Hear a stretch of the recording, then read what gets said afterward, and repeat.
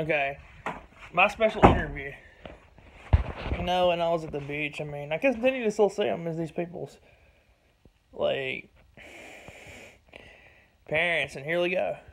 I'm going to do a one-on-one interview here, because when I was on the Folly Beach, I saw people's parents. Remember, I keep up with everything. You know, we're at 35 hours, some weeks 40 this semester. I had an easy semester, honestly. Next semester won't be so easy, because I had 2 classes, and I'll have, like, I might be working as much 2 hours because I'm getting away from here, honestly. I'm plotting it. It might be next month if I'm not going to stay around here much longer. It'll be close to here, but it won't be here.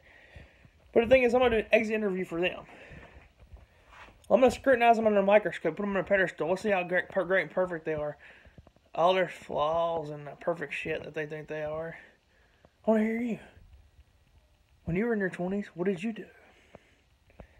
Let's see here. Did you smoke marijuana when you were younger? Did you go to a strip club? Did you go to, did you smoke acid? Did you smoke reef? What did you do?